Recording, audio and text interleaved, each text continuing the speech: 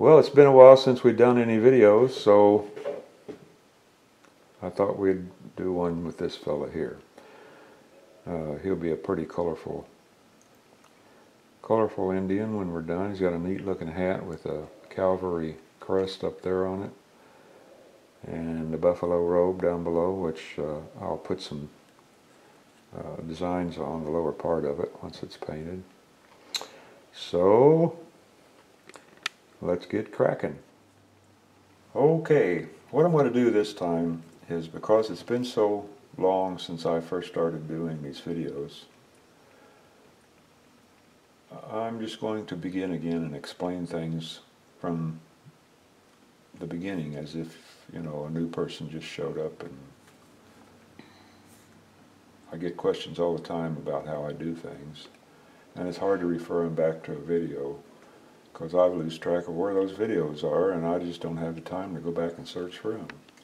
So I'm just going to begin from the beginning and explain everything as I go along, all right? Okay, first things first. When painting,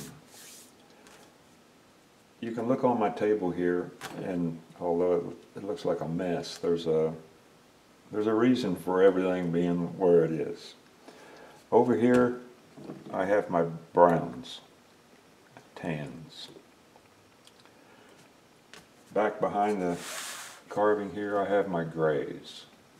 A lot of these colors I've mixed. You know, you buy them down at the hobby shop or wherever, and you bring them home, and they're not, a color is not exactly the way you want it.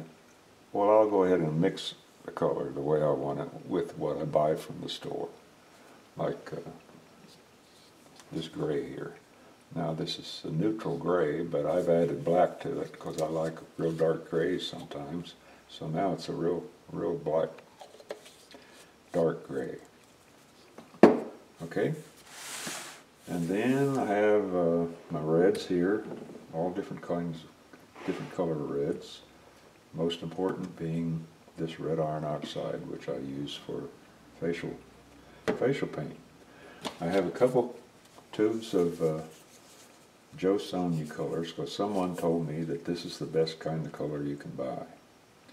Well, that may well be true, but at $4.20, and I bought these years ago, at $4.20 a tube, you know, you can buy a lot of these style paints for what's in this paint here. And by my way of thinking, those paints are just as good as these. Although I do use these, but certainly not as much as I use those. All right.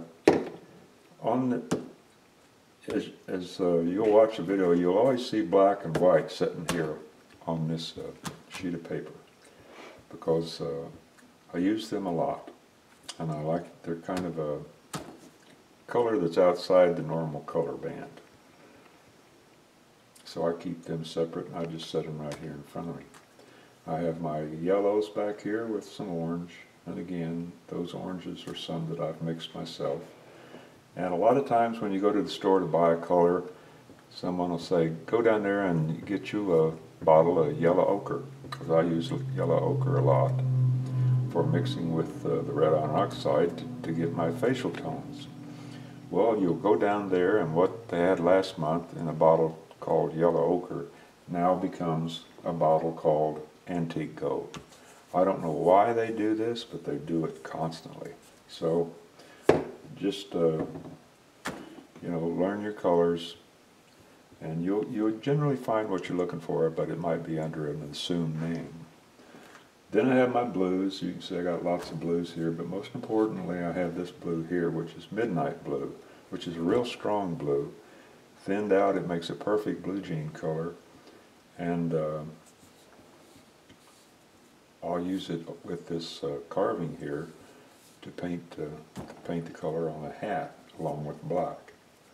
And then back behind here I have some greens, not very many greens, because I can make all my greens with yellow and blue. And then over here I have my gold and silver colors. Up here on the ledge I have some iridescent colors. I have two tubes. This is rich copper and this is interference green, and between these two I can get just about any color that I want. And up there, that's just spare paint. Over here in my paint box, I've got nice clean water.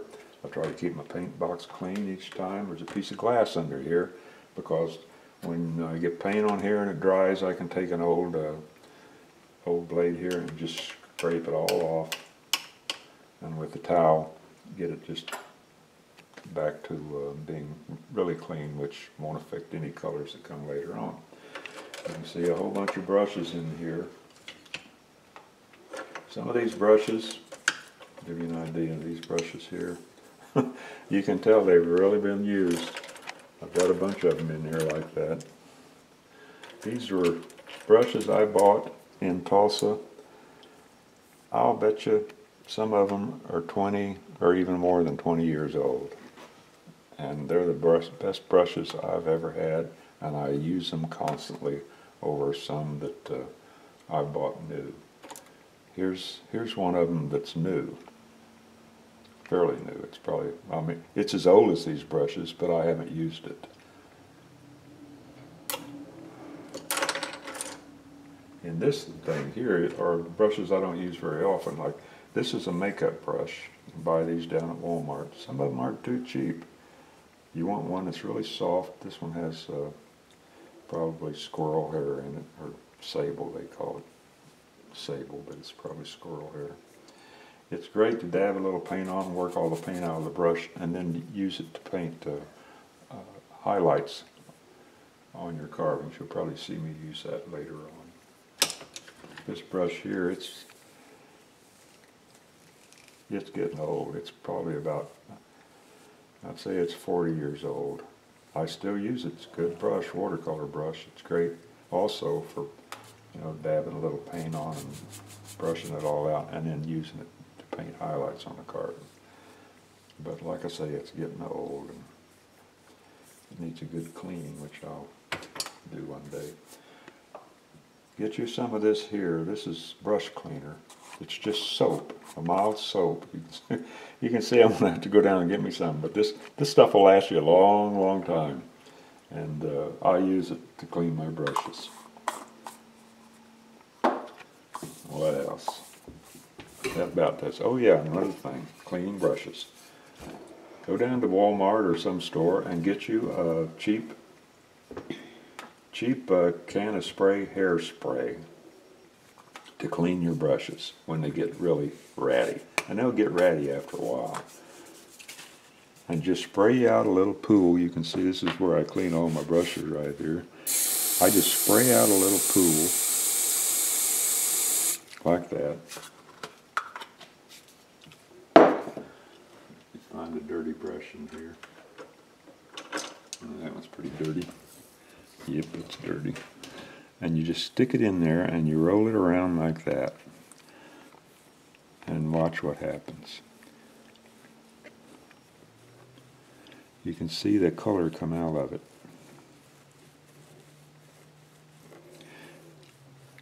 Push it down at an angle and just roll it back and forth.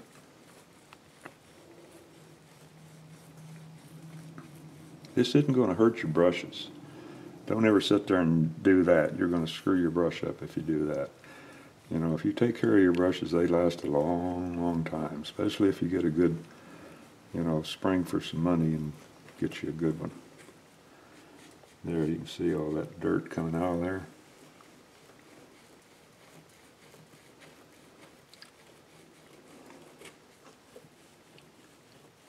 The more I rub, the more dirt comes out of it.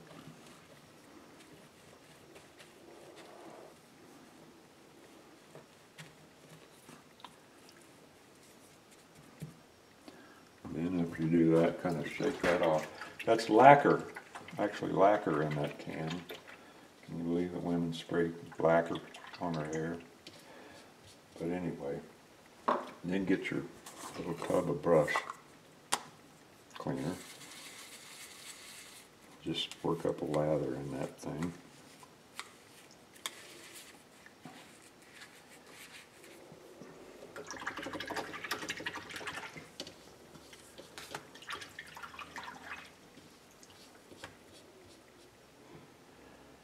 can see, you'll never, over time, and like I say, these brushes are pretty old.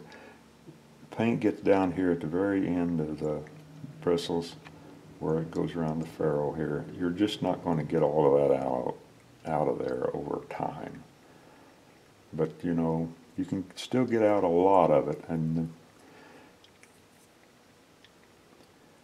you can also see, just look at the tip of this, how it's been worn down. Well, when it wears down like that, to me, that's really when it starts getting good, because it develops its own little profile there. So anyway, take care of your brushes, and you won't spend a lot of money buying new ones. But you should spend a lot of money when you buy the first ones. Okay, now what? Getting over to this fella here. Let me take him apart here. You can see where on the top here, the reason this is dark is that's pencil lead that I've rubbed on there, which helped me match him up to the top of the hat to where it matches real well around there, like that. Okay? That's why that's dark like that. Take off my feather here. These are my feathers. This stuff here is a modeling compound, modeling paste.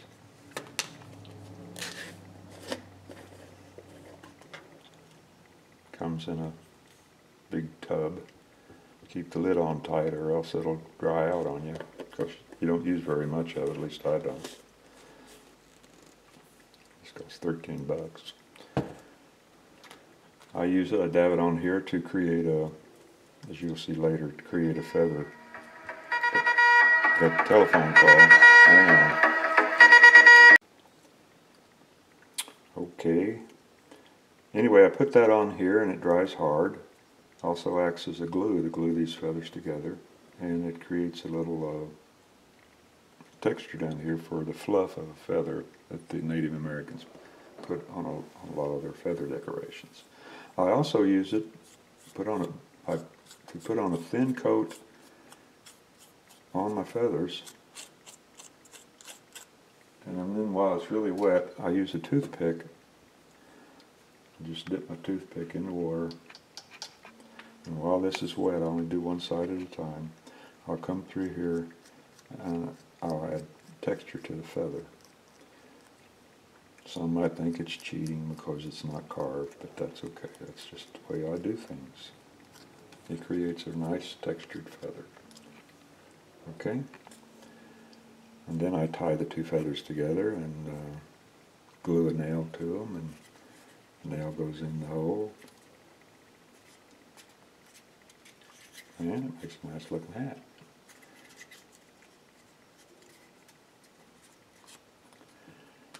And on my hat, the top part is separate from the bottom part. Okay, I do it that way for strength, because the grain of the brim of the hat is going this way, while the grain of the crown of the hat is going up and down. Now, if I had the grain of the brim of the hat going up and down, it would be so fragile that it wouldn't be fair to the person who might buy this carving to sell it to him, because it would break. But by doing it this way, that brim is never going to break. And then I just glue the two pieces together with some good strong glue, and it's ready to go. Now my body here, this is going to be a buffalo, well, it is a buffalo robe, and in the lower part of it here is just the back side of the fur. And like I say, this will be painted, and then there will be designs put on it. My bases, let me put this back together. Bases to me are as important as the carving itself, because they give it something to stand on, a way to present your work. I always, when I make my bases, I always use a hardwood, either walnut or oak. This is walnut, costs more than pine. Pine does not make good bases because it just does not absorb a stain well. You want a hardwood, not a softwood. And walnut works terrific. Oak works fine. Not as pretty as a walnut base, but walnut base, to me, that's the way to go. That shows you've got pride in your work. It makes your carving look classy. It's just like framing a picture. You know, a picture might be pretty, but you put a frame around it, it just looks better.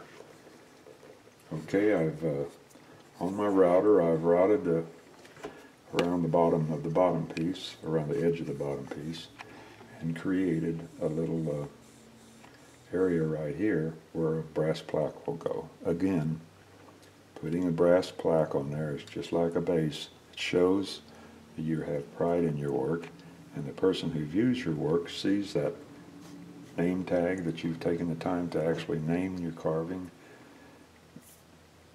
You've taken the time to create a really good base where the carving is set on, and your carving's just going to look better, and it's that much more of an attraction for someone who might be interested in purchasing it. And it works, believe me, it works. So anyway, today I thought what we'd do is paint the head. I always start first by painting the head. So my painting technique is I paint wet. Now this is just water. So first thing I do is soak my paint areas I'm going to paint down with water.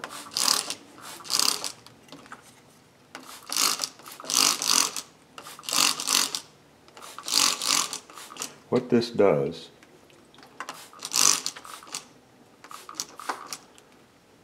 you saw the color, saw the wood change colors when I did this.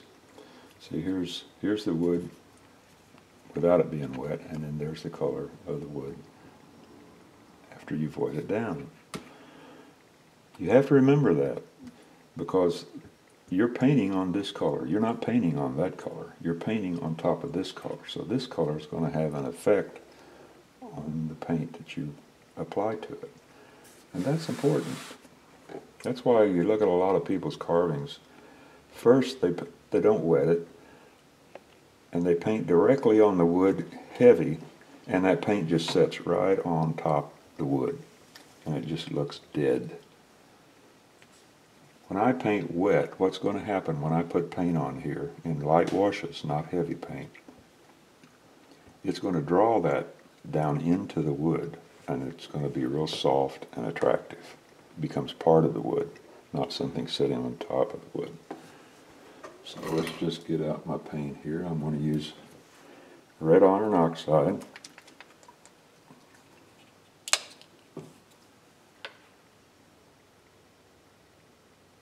Take too much of it, I don't think. And get another squeeze just in case. Put that away, and the yellow ochre.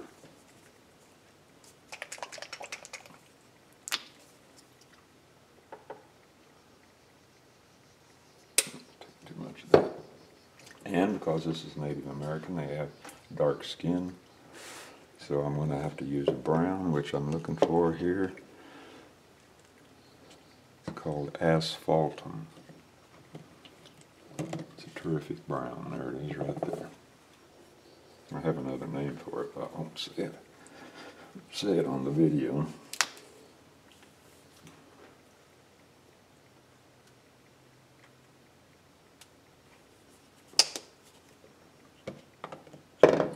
Okay. Now with my brush, I'll just clean.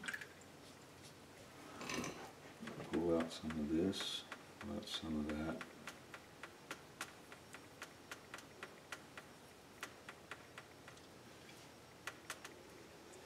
Take some of that.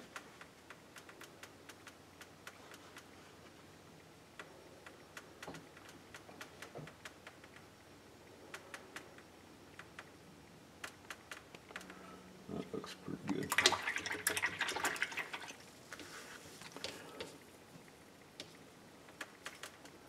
Like I said, I paint in washes. Start out light, because you can always add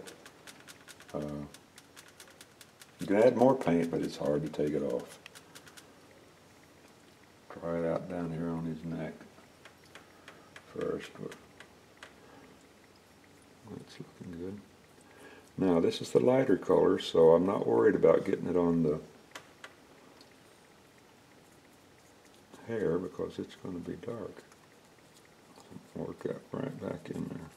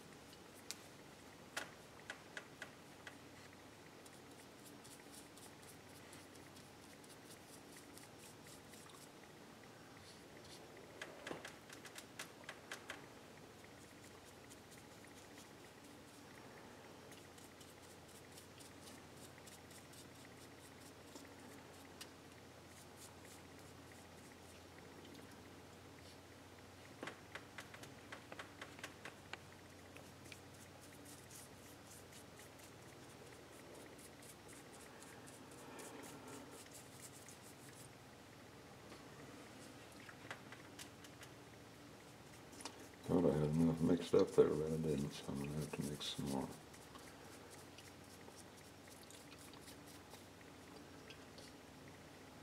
So I'll pull out some more red, some yellow.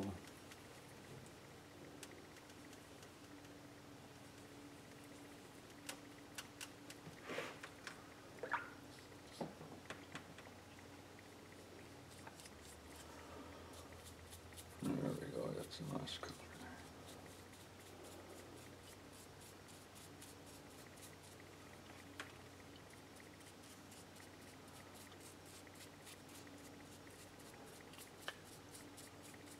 Now where the wood comes out to a point, like on the nose, lips,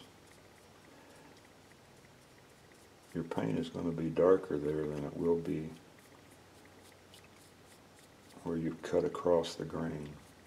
Because where you've cut, well, just the opposite, excuse me. Where you've cut across the grain, the paint will be able to soak in a lot more than it would be on the tips of the noses or the chin or something like that. So you just have to allow for that. But you can see that the wood comes back through, which to me is the way that I want it. It's wood carving. I want it to be looking like wood, not necessarily painted wood. All right, that looks pretty good.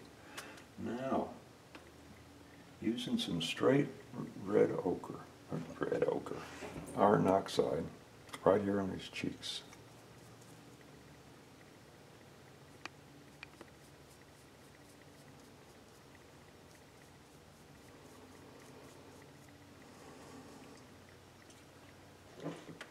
And on his nose, we're going to darken this. These are the areas that the sun hits.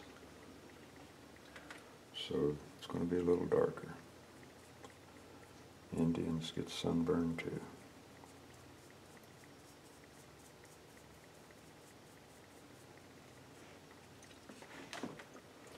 And his lip.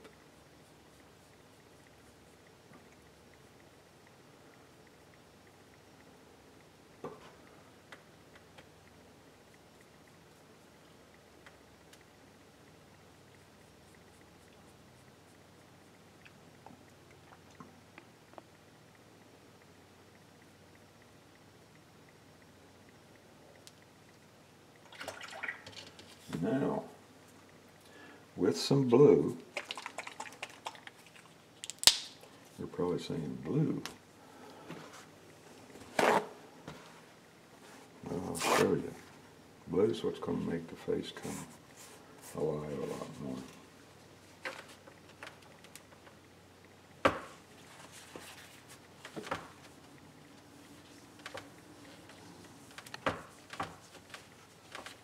That's where that glass comes in handy. Okay, just a little bit.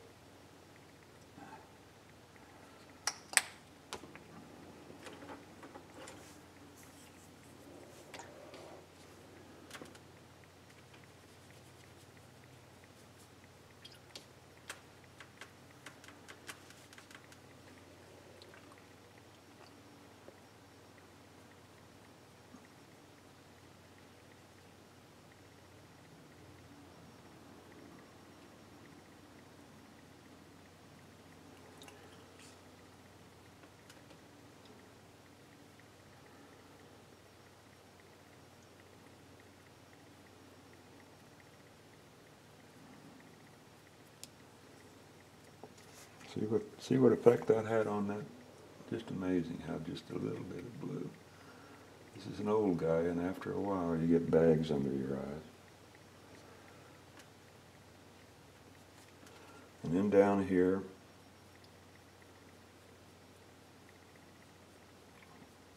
we're just sort of giving him a little 5 o'clock shadow. You got to be real careful with that blue too. You don't want to get carried away with it. Excuse me.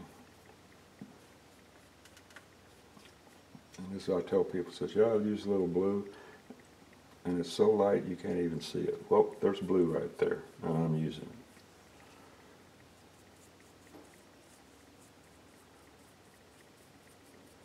Don't paint the lips. Just take a little bit more there.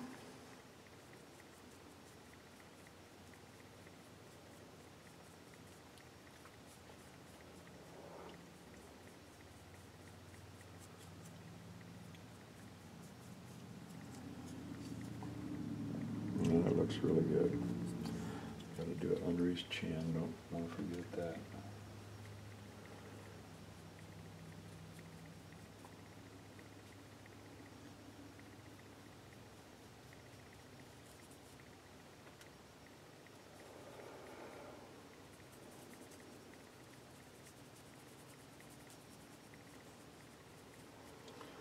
You might say, well, Indians didn't have beards. Oh, yes, they did. Some of them might not have. A lot of them did. But that's not necessarily a 5 o'clock shadow. It just, well, I guess it is in a way. Okay. Now the face is done, except for I don't want to put the little red on his nose there just to bring that out a little bit more.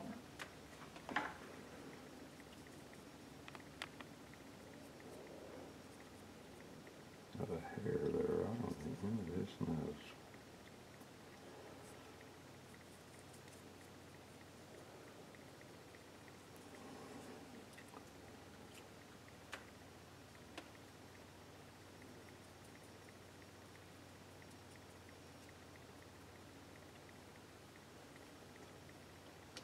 A little something.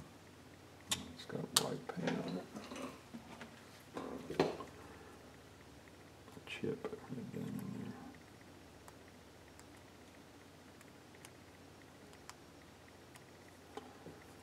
there. Get out of there. There.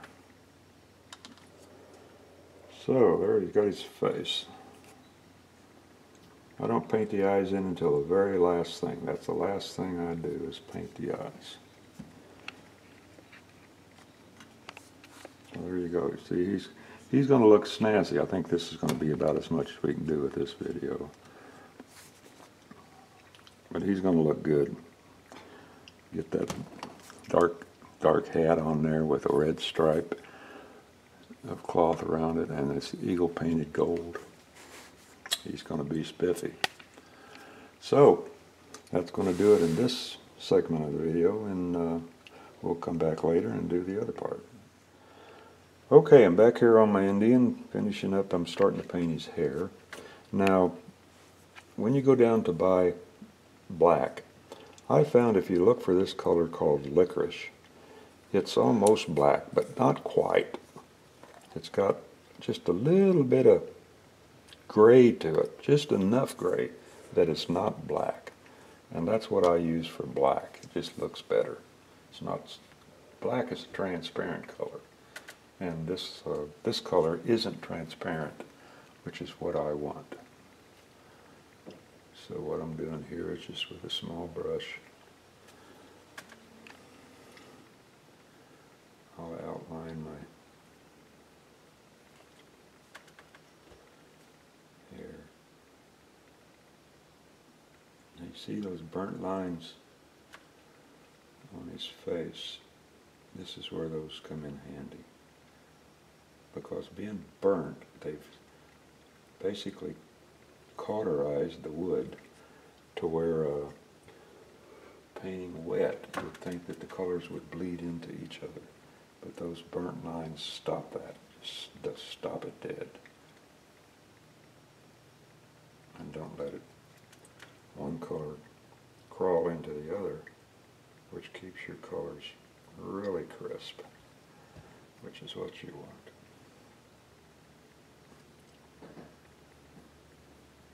Okay.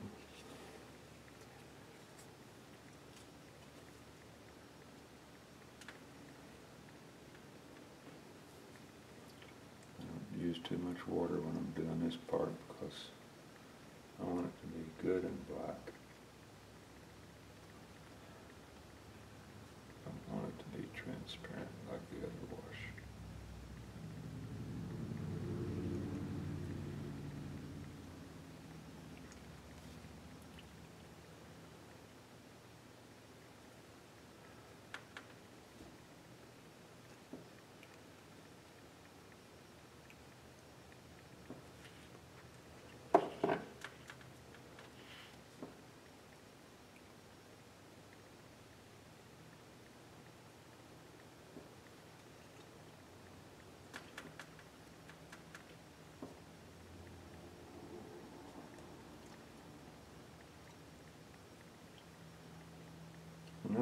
Another reason you want to buy you a good brush, and by a good brush, you want a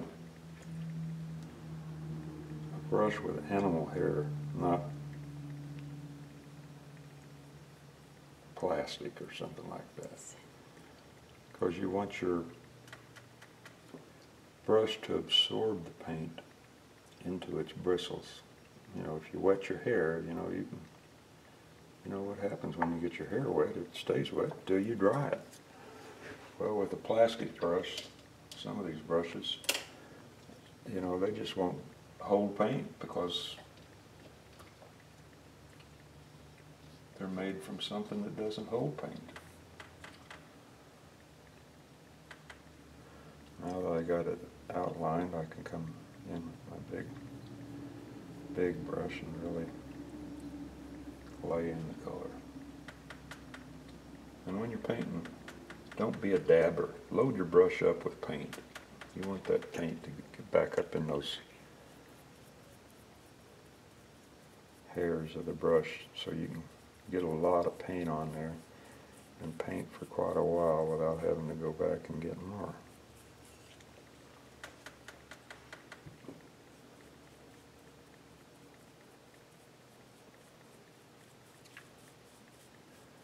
Get down to these areas where you're painting wood at the end of the grain, it really takes a lot of paint, it really absorbs it, which is good. Just have to load your brush up more often.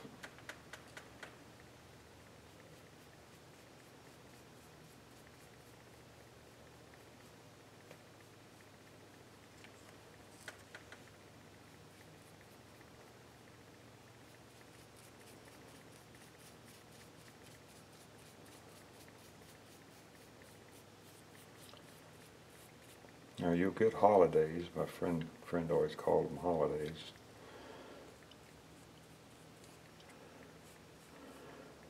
After the paint dries, you'll come back and look at it and you'll see little white spots of wood showing back through where you didn't get it painted real good.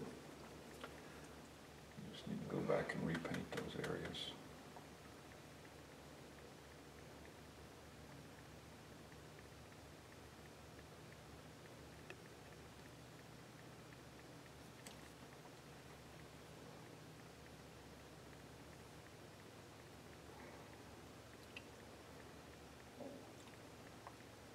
And another thing that's really important is to keep your hands clean.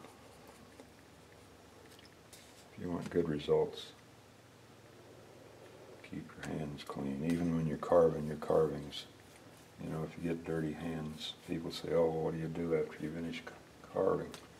Well, I go and I wash my carving soap and water.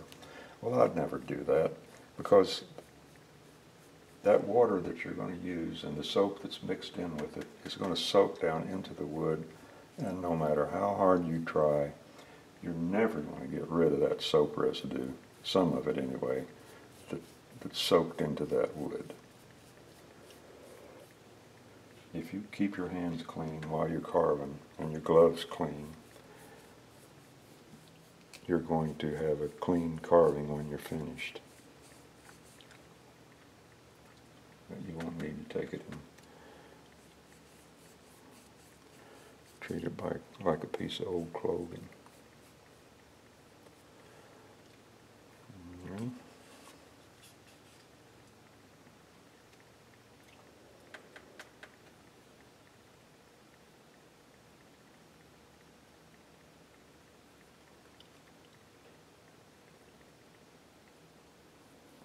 You can see that black paint just will not cross those burn lines.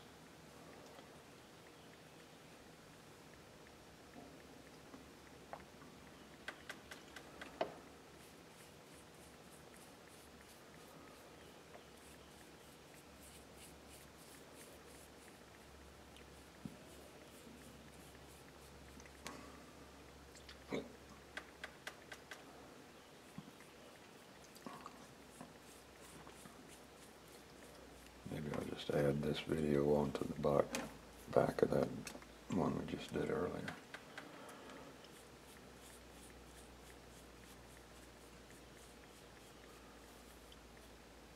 There, see what I'm talking about? And if I hadn't seen that, that would have been a holiday right there. See it? Wood showing through? It's blurry, sorry. Well, it's no longer a holiday.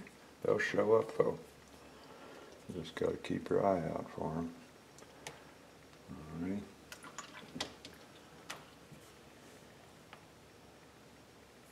Take all my paint out of that little brush.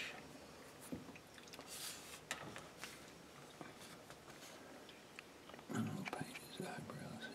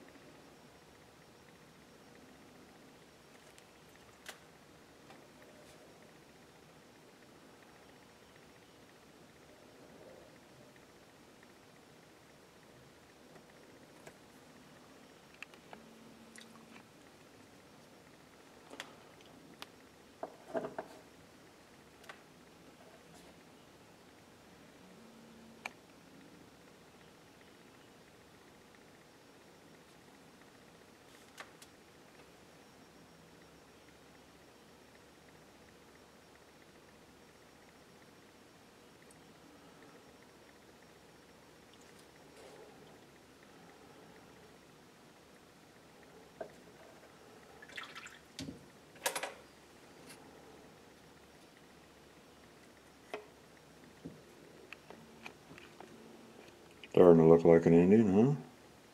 Let's just set him on here right gently. Like that. Okay, now that's going to do it.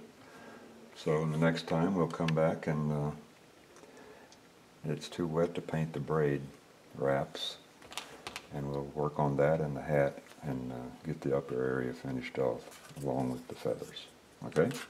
So until then, I'll talk to you later.